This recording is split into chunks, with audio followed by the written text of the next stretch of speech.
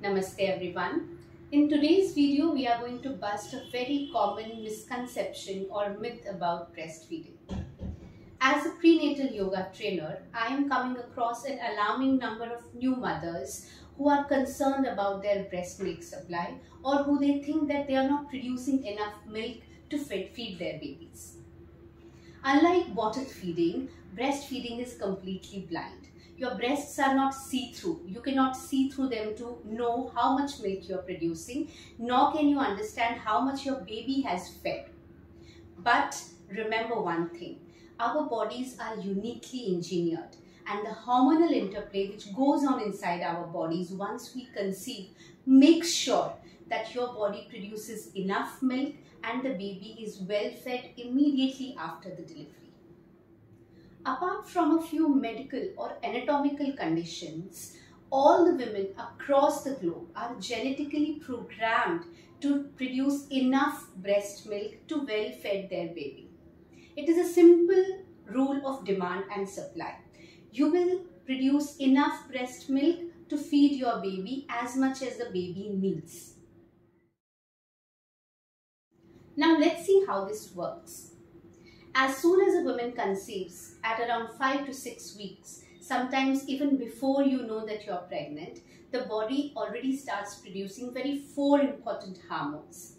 These hormones ensure that your breasts are starting to produce the milk. There are two important hormones called estrogen and progesterone. These hormones start preparing the breast tissue for breastfeeding journey. Two very important things starts happening. Number one, the fatty tissue in the breasts gets replaced by the glandular tissue. This glandular tissue ensures that the breasts start preparing breast milk from this period. Second thing that happens is that the mammary ducts or the milk ducts start getting ready. These milk ducts are like the pipelines from your mammary gland to the nipples, and they help in transferring the milk to the nipples at the time of breastfeeding. In the second trimester, the third important hormone comes into play. This hormone is called prolactin. Prolactin ensures that the mammary glands, which are now ready to produce milk, start producing the milk. So in the second trimester itself, your body is completely prepared for breastfeeding. This is exactly why even the prematurely born babies can be breastfed immediately after they are born. Now consider this scenario. The overhead water tank at your house is full of water. Will you get the water supply unless and until you turn the tap on? No. Exactly same thing happens in the breastfeeding as well. Your mammary glands are producing the milk. The milk ducts are full of milk. But unless and until milk transfer happens between your nipple and your baby, the breastfeeding is not complete. Now, when your body is preparing for the breastfeeding, the baby inside your womb is also preparing for the same. Babies are born with natural reflexes. There are 3 reflexes which help the babies in breastfeeding. Number 1 is called homing reflex. Number 2 is called the rooting reflex. And number 3 is called the suckling reflex.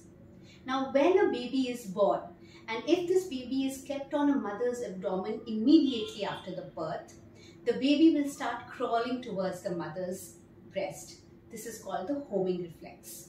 As soon as the baby reaches the mother breast, it will latch onto the nipple. This is called the rooting reflex. And the third, as soon as the baby latches, it will start suckling the mother's breast without any help.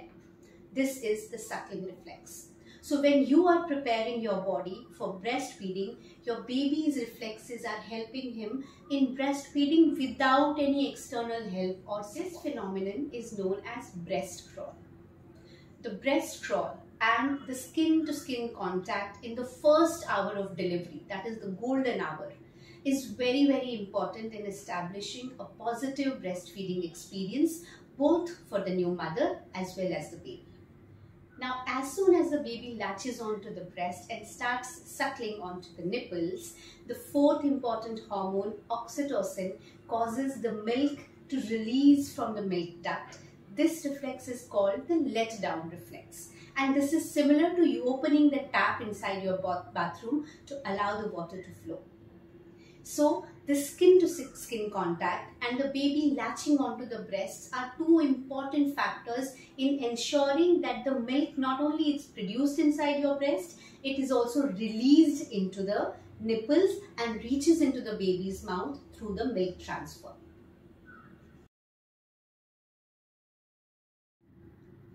Like I earlier said, it is a simple play of demand and supply. The more your baby latches onto your breast, the more it suckles, hormone oxytocin makes sure that the milk is transferred regularly and the baby is fed.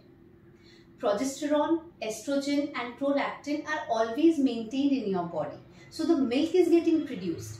But unless and until your baby latches properly, unless and until it suckles, the milk will not get transferred.